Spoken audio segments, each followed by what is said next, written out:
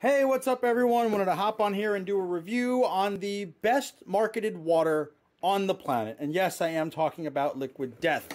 This is the sparkling variety.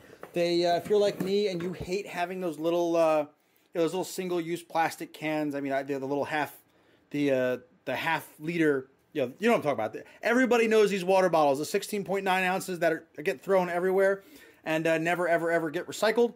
Liquid Death hated that too, so they decided to put their water in basically beer cans. I mean, these are tall boy beer cans. If you're a beer drinker, you know this shape, this feel very, very well, and it's a really, really cool, unique marketing proposition. Obviously, it has the cool graphics on the can itself, and there's just something that feels different about drinking water out of a can. I mean, people tell me all the time, it's just seltzer water, right? I mean, I wish you could kind of taste it through here, but it's good water, but it's just water in a can.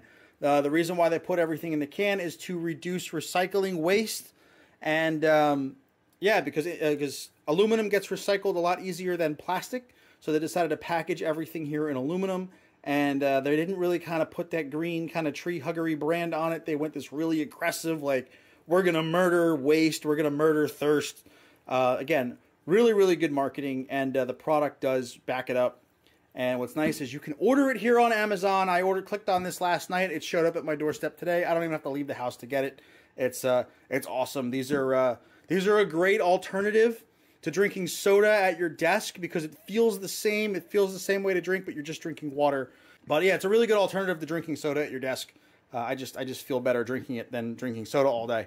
And yeah, I recommend picking up yourself a case. At least try it out, because again, it's good water. It tastes good, and it's marketed well, and it is sustainable and good for the environment. So check it out.